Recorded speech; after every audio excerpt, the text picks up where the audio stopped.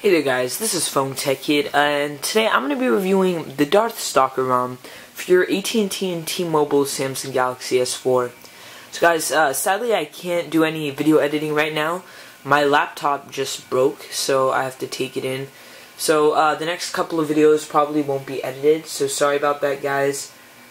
Fucking Sony.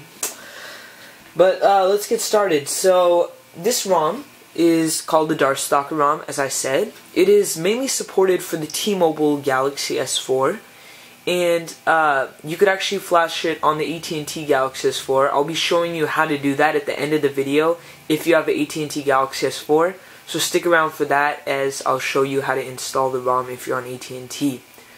So if we go right here, about phone, and let's zoom in a little right here, you can tell that it is version Android 4.2.2 and Darthstalker version 2.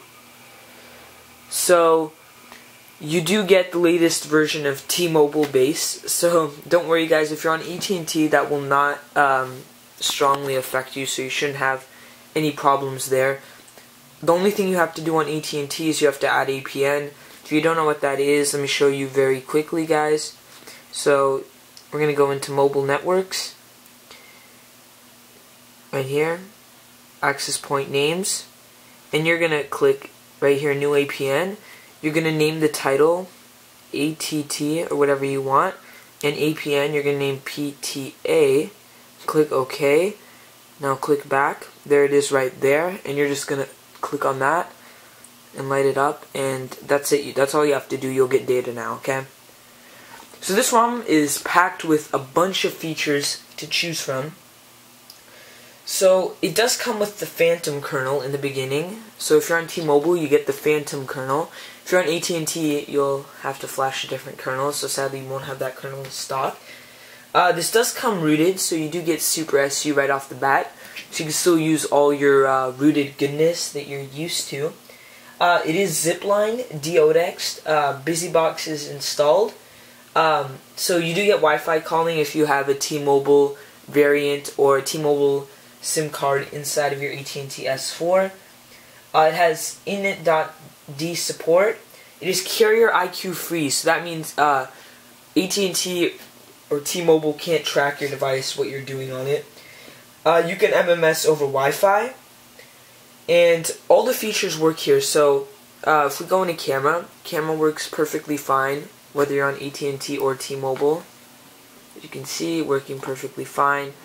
You get all your usual options, and actually in the camera now, if you get a call, you can still take pictures during a call, which is a really, really cool feature.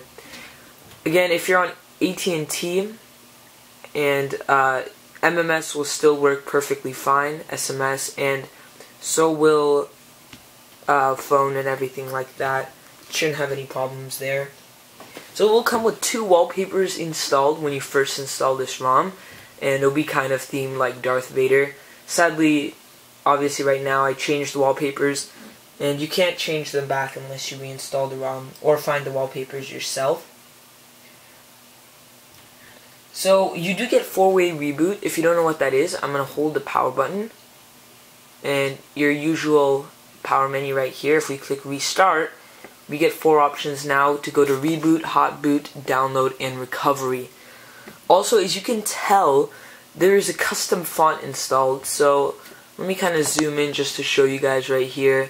The font does look different, and of course you could still go into settings and change the font under display, I think. Yeah, you could change the font right here, but as you can tell, the font does look different. Some other cool apps that you do get Flash Player. So if I find it right now, there it is, Flash Player. And you do get Google Hangouts.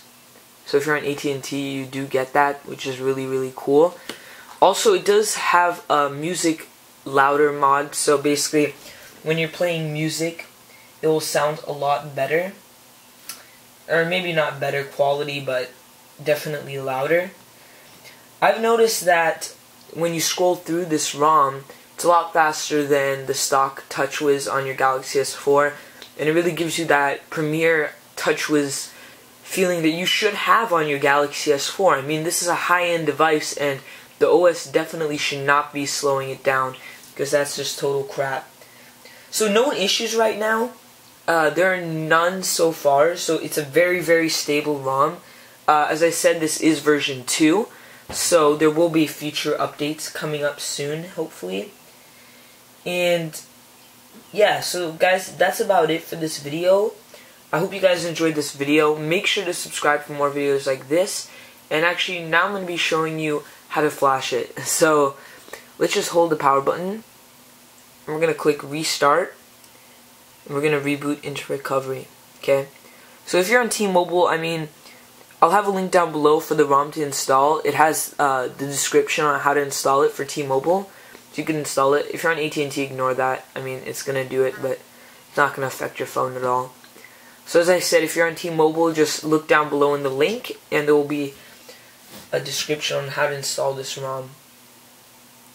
So if you're on AT&T, you're going to download the link from the T-Mobile ROM. So you're going to download that, and then I'm going to have a link for the K2nits kernel, which you'll have to install separately.